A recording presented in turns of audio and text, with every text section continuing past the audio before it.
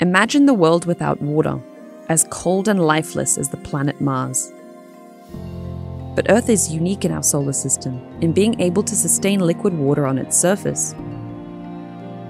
Water is essential for life and for Earth's climate, helping transport heat around the planet. 96% of Earth's water is salt water, but nearly all of Earth's fresh water is in ice and groundwater.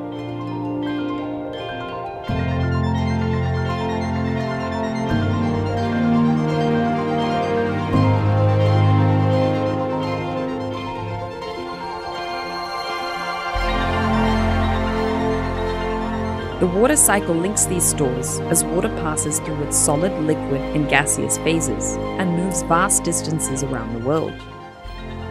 The warming climate is intensifying the water cycle, making it easier for water to evaporate and form clouds.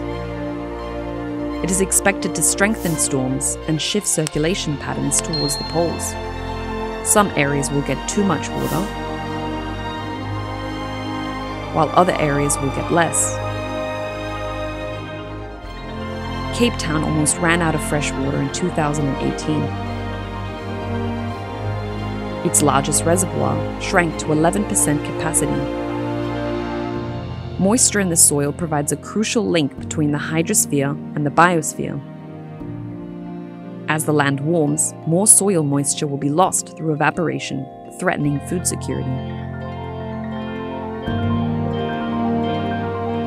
The tropical rainforests play a huge role in the water cycle. Their trees carry more water than any river up from the soil into the atmosphere. The Amazon rainforest sustains its own climate in this way, but deforestation shuts down this pump, leading to drought. Water is difficult to track through the water cycle because it moves so easily between physical states and locations. The global view offered by satellites helps. ESA's Climate Change Initiative is looking at a range of climate variables linked to the water cycle.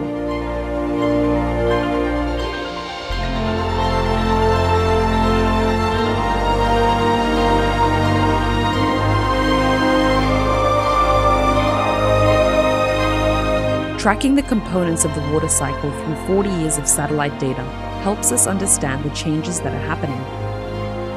It allows us to improve our climate models, adapt to extreme events, and better manage our water resources.